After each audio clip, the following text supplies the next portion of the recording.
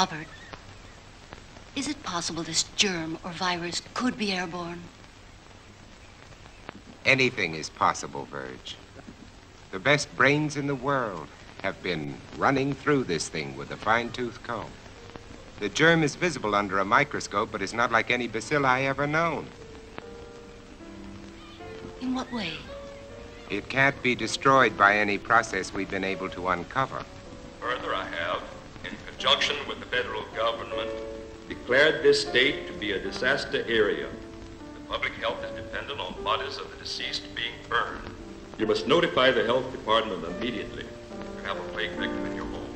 Under no circumstances should you gather public. In view of the dire emergency that exists, I intend to... The streets are swarming with truckloads of bodies that they're throwing into that god-awful pit. And why are they burning the bodies? Why don't they bury them? Because it's the best known way to control the contagion, to keep the germ from spreading. Hold it! You freaks. I'm a man. The last man.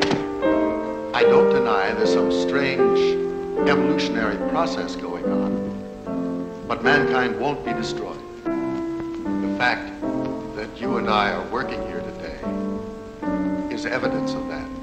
Please stop, please. Stop it, please. You're making me sick. Why do you turn away? Please. Why do you turn away?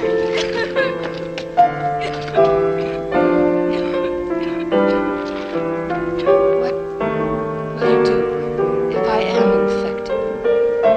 Cure me? Another day to start all over.